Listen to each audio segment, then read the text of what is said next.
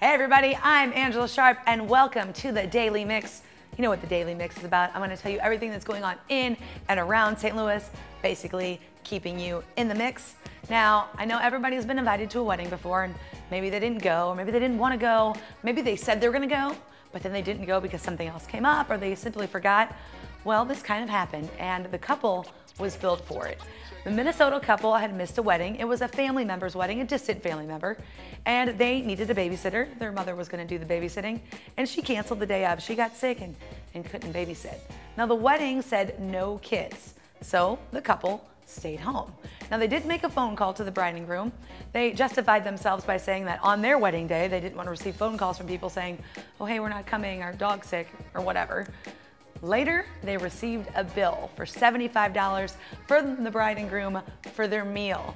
And they did what everybody's doing this day and age. They took a photo of it and posted it on every social media site available. Now, people on the social media sites are really angry. They're angry at the couple, the bride and groom, for charging them for missing. I'm not angry at all. If you say you're gonna go somewhere, you should go somewhere. This is why you'll notice if you've ever invited me to a wedding, I always check no. No, I'm not coming. I don't like weddings.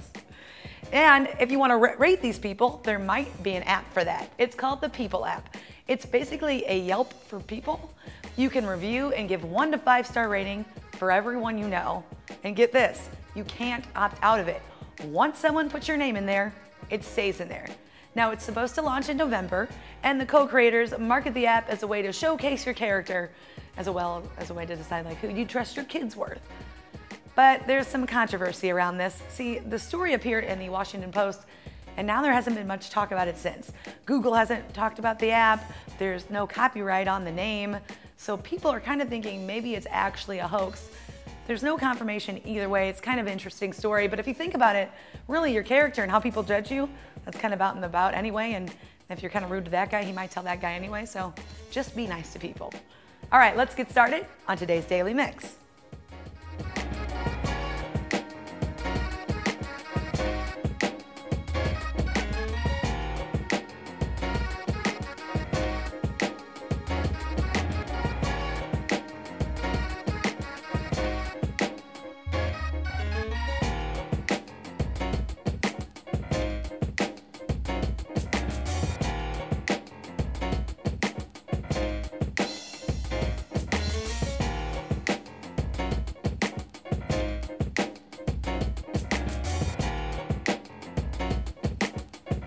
All right, Cards fans are going excited and going crazy for the postseason.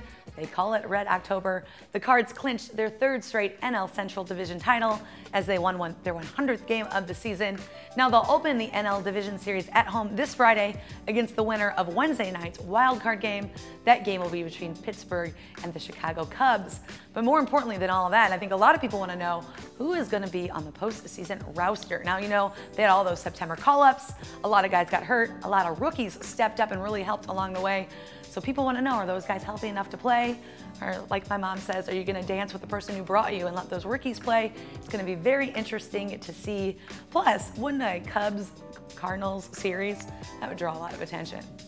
And remember that unemployed dad I told you about? He was handing out resumes outside Busch Stadium? Well, overnight his story went viral, and yes, now he has a job with an employment agency, Randstad. So it just goes to show you that if you are getting crazy, getting excited, you can go out, stand out in front of Busch Stadium, and maybe you can find a job. And kind of along that same Cardinals theme, now 96.3 Kurt Copeland and his girlfriend Dana K. Goodard have started a Kickstarter campaign. What they want to do is make a Cardinals-themed tiki bar. They want to call it St. Luau. Now they'll be launching this campaign October 7th. It'll be running through November 11th.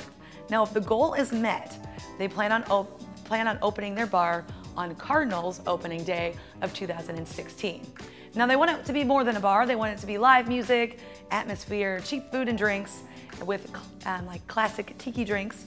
They'll have 11 different food offerings for the 11 World Series wins. And yes, they asked Kurt what he would do if the Cardinals would win this World Series. He would add another dish, of course. They're going to also have St. Louis classics with a Polynesian twist. Luau Love Fund will also be available, where a portion of sales from a special item that day will go to a different charity, and they'll have a back room that they're going to rent out for some charities. They've got a whole plan if they can get enough money. Check them out on Facebook, St. Luau. And the Blues, well, you know, their home opener is this Thursday. There's going to be a pep rally outside and lots of fun with that. But the Scott Trade Center, it needs some major renovations. Tom Stillman, the owner, says it's in desperate need of an upgrade, and he has met with city officials on possible renovations and financing. You know, it opened in 1994 as the Kiel Center, and typically arenas renovate around the 20-year mark, so it's still in the early plannings, but expect more details coming later this year. Project Blitz in downtown West is Saturday, October 10th from 8 till noon. Basically, they want to clean and beautify St. Charles and Washington Avenue from 20th Street to Jefferson. Now, gloves, shovels, brooms, and trash bags will all be provided by Operation Brightside. They basically just want you to come out and help clean up, but you can always bring your own supplies if you want to, too. It's organized by Young Friends of Downtown STL, so brightsidestl.org for more information and help clean up St. Louis. Now, Brightside St. Louis bulb sale is happening this weekend, and you can still order those bulbs. They have daffodils and tulips, lilies, all of that you can order online.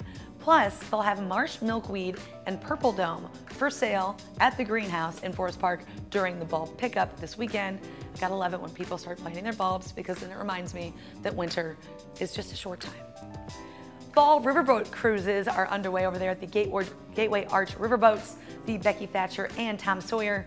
There's a variety of specialty cruises. They have a Lock and Dam cruise. They have an Oktoberfest theme. They've got day-long party excursions to like Kimmswick, Missouri, and the one that I think would be awesome to go to, they have a Halloween costume party. Of course, they also have their daily sightseeing cruises, which highlight St. Louis's history, and they have a Skyline Diner cruise every Friday and Saturday with live jazz music. All the information and all of those can be found at gatewayarch.com. Colors Over the Confluence is happening this Saturday from 10 to 4. Now, this is at the Lewis and Clark Confluence Tower in Hartford, Illinois. This is great views of the fall colors. Plus, they've got the Itchy Brothers Chainsaw Wood Carvers. They're live in action. That's right, they're gonna be taking their chainsaws and making some really cool art right there. Plus, they're gonna have completed art that they're gonna be displaying and something that you could purchase. They've appeared at the Confluence for several years at events and of course donated their work for display.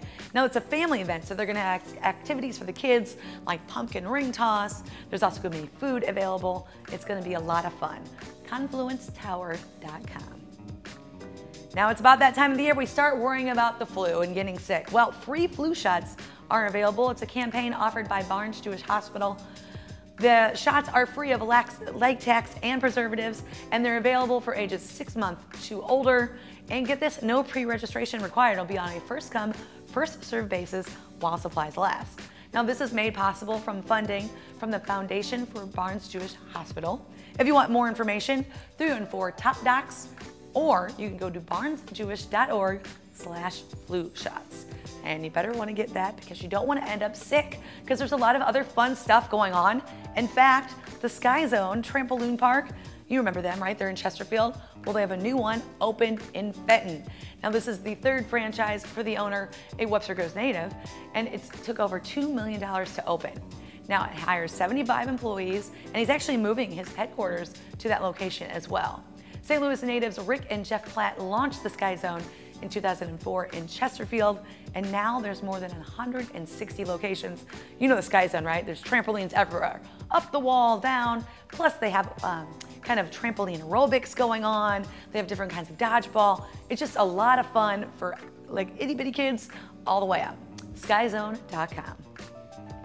The Fox Performing Arts Charitable Foundation 6th Annual St. Louis Teen Talent Competition. They're looking for entries. You can register online. It's open right now through November 20th, and it's open to all high school students in the metro area. They have scholarships and special awards, prizes, and what I think is the biggest perk of them all, a chance to compete at the Fox Theater in the finals in April. That means you would actually get to be on the Fox stage. That's like a dream of mine with somebody with little to no talent. That's hard for me to do. So if you have a talent, you should totally do this. The categories are singers and dancers. There's actors, musicians, comedians, rappers, ventriloquists, circus acts, spoken word, pretty much anything you can think of, baton twirling, it's there. FoxPACF.org for information. If you're a high school student or know a talented one, sign up for that. The 3rd annual Classic Black Film Festival is happening October 9th through the 11th. It's a tribute to the leading ladies, celebrating the contributions of African American actresses with the AARP in St. Louis. Members and their guests can go to this. There's 8 classical films over 3 days at the Missouri History Museum. Now, tickets are sold at the box office only during festival dates. All right, my favorite story of the whole night. Ready? It's my Angella jog. It's The Haunted Afternoon with Gary Hawkins. Now, he's a professional paranormal investigator. So Gary Hawkins will present the program on local Illinois area hauntings and share photographs and video and his personal experiences as a ghost catcher. By the way, I don't think you actually ever get to catch the ghost. You just get like photos and videos of them. Now that's Saturday at 2 at the 6 Mile Regional Library in Granite City. And some of his stories are awesomely, vividly cool. He talks about walking around the corner and he just saw plain as day like this old lady and he walked right through her because of course she was a ghost. smrld.org for information on that. Gardens to Tables Food Day is Friday. It's from 11 to 1. It's to promote, healthy and sustainable living and all sorts of cool practices with agriculture. It is hosted in Slew's Garden, just a block and a half away from the Allied Health Building at the corner of Compton and Rucker. They have a keynote speaker, Rusty Lee of Lee Farms. He will begin speaking at 11 a.m. at the Slew Track. Now you can move across the street to the garden for various stations and food. It's presented by nd.slu.edu. And this is the magical part of my show where I get an awesome guest, and I'm very excited about this. Kenn McLaughlin, the visiting director for The Kiss, is here. How are you? I'm so glad to have you here. Great to be here. All right, so now you're from Houston. Yes, I am. Stages in Houston, correct? Stage director of theater. Now, do they typically let directors just, if they ask, all over the world, off we go. If we have an opportunity, yeah. If there's something really exciting, and this is a great play, it was an amazing opportunity. I just couldn't turn it down. It's the American premiere of a Dutch play, which is really exciting. And it's exciting for St. Louis to have an opportunity to have the first, American production of this incredibly popular European play. And this play is very, very interesting. It kind of coincides with Breast Cancer Awareness Month. Yes. So can you talk a little bit about the play? Yes, it's two characters just past their 50s who are on this walk in the woods. The woman in the set is on her way to get her results from a breast cancer scan, and she has reason to believe that things aren't going to go very well when she ends up at the doctor's. She encounters a stand-up comedian who is on his walk trying to come up with some new and fresh ideas to invigorate his career. It's a rather comic and at times sobering look at these big questions we face in our lives, especially when you're past 50 years old and you're thinking, what have I done with my life and where am I being led to? Right. Well, now tell a little bit about, is it awkward for you coming into a different city with all this, or you just take control? I'm the director. Is that how that works? You will listen to me. I don't know what my hand does that. Well, I feel like if I was a director, my hand would do that. Yes. I've been so blessed to come and work with a company like Upstream. Just amazing passion for theater, and it just was a great fit for me. So I felt like I walked in the door and hit the ground running with a group of people who were really committed to making a great piece and really committed to this particular play. And so it's been joyful for me. And I've met some amazing people throughout the whole community. And St. Louis is such an exciting place. There's so much going on in the city, and so much arts and culture, and so much stimulation for me. Yeah, we talked a little about your visit. You have some family here in St. Louis. I do. So this visit is not quite as shocking for you because there's some people there to guide you through, and you've tricked out Ted Drews, of course. Yes, Ted Drews. That was actually during audition period in August. I went to Ted Drews. Thought that was pretty fantastic, actually. And so the only place I haven't been yet, well, there's many places, but I haven't been to the Arch yet. So I've got that on my schedule this week. That's on the list for this week. I have to go see it up close. Now, this play kind of also talks a little bit about the choices we make or don't make and how those can affect your life. Yeah, very much so. Very much so. And if you think about it, I mean, every single choice we make every day actually has an amazing impact on when you think on about that, people it around makes us. it very scary. Yeah, it is. It is. I mean, there's this great line in the play where they talk about, if you get so caught up in thinking how you affect the world, you might not ever do anything in the world. Right. So it really looks at those choices we make in our lives where we say, okay, this lets me down this path, but if I go this way, I end up on this path. And how do I do that? What do I follow? Do I follow my heart? Do I follow a spirit? Do I follow somebody I just met? I mean, how do we make these choices, and what happens when we do? It's a beautiful, beautiful poetic play. Yeah, there's some recent awards too. We got Best Drama and Best Performance by an Actor. So like all that stuff's kind of coming up. So this play is a big deal. It is a big deal. It is a big deal. I really hope people come out to see it because it's just, one, as I said, an American premiere. Two, a truly important voice writing for the theater in Europe, a Dutch playwright. And it's really interesting to be able to hear those kind of global perspectives on these common universal things that we experience as human beings. So I think it's a really hopeful and joyful play that goes to some really dark places, like a great classic play. Well, I need to know, when did the theater bug bite you that you wanted to get involved in this? Oh, wow, as a baby. A baby? Like, well, you know, probably about second grade, I think I was in a Christmas pageant. I got to play an elf, and that was it. It was a very long time ago, but from that point forward, I pretty much knew it was like it. we were talking about, every choice makes your life. So, what brought you? I mean, did you grow up in Houston? I didn't. I grew up in Cleveland, Ohio. Okay, so how did you get from Ohio to Houston? I went through a track of school. I went to Pittsburgh. I went to Pitt. I went to DePaul. After that education, I was hired by a theater company back in Cleveland where I grew up, which was kind of wonderful. I was there for 11 years. That'd be nice, yeah. And then I got an opportunity to be the artistic director of this wonderful theater in Houston that I took 15 years ago now. So And now they feel so highly of you, they're just sending you around the world. They send me into the world. They send you in the world. Either that or they're very tired of me and they give us a break, go away. Go away, we need some help. Well, tell people where they can find out when and where will this play be? So the play opens this Friday. And it will be at the Kranzberg Center for the Arts, right on the corner of Grand and Olive. Look at me with my directions, right down the street from the Fabulous Fox. Very good. And it will play until the 26th of October. It is Thursday, Friday, Saturday, Sunday. And I really say, come on, see the show. It's really fantastic. I really have to. Like, I didn't know anything about the show until I found out you were coming on, and I read about the play, and I am going to come see the play. Great. Because it's very interesting, and I really do feel like sometimes that choice you don't make makes your life decision for you. So I kind of think and it's not very timely that it fits in with breast cancer awareness. Yeah, very much so. And the kind of terror that can bring up for all the women who are dealing with it, or every one of us has been touched by this disease. Every one of us. And, everybody knows. And to really bring greater focus to that. I have so many dear friends that I've lost to breast cancer, and how important it is to think about the experience of that human being and how we as a community can support one another too. So there's just so many amazing themes that are carefully handled and poetically handled in the play. Right. We got some stills of the play on there. Do you have a website that people can check out? Ticket information? Upstreamtheater.org. Okay. And that is what I know. As the visiting director, that's the best I can do. He is not from here, it's okay. All he knows is that.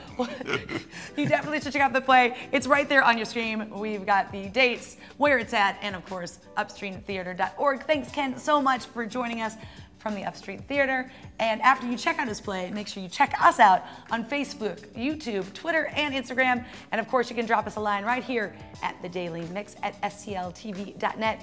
We want to hear from you, so if something's coming on, you know, a visiting director, you want him to be on the play, shoot me an email. That's going to be it for the Daily Mix, but keep it right here on STL TV and experience St. Louis. See you next time.